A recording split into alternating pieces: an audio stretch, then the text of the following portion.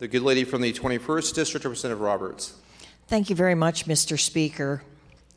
When someone asks us why are we spending money for housing for ex-offenders, I think our best response is that we are making our communities safer.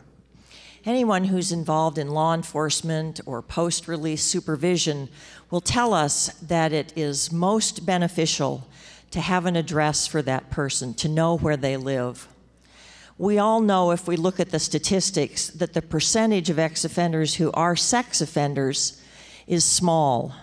But those are the ones we definitely want to know where they are. And in my county, we face the embarrassment of press coverage of a release of an offender one time whose community corrections officer helped him find a particular bridge to sleep under.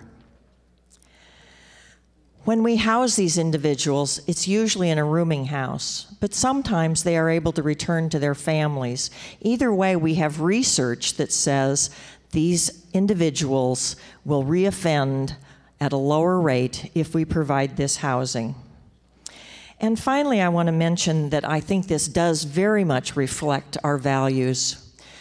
We call our department the Department of Corrections. We don't call it the Department of Revenge and Retribution. When they are released, we choose to treat these individuals as human beings. We have a philosophy or even slogans that say, they did their time, they have paid their debt.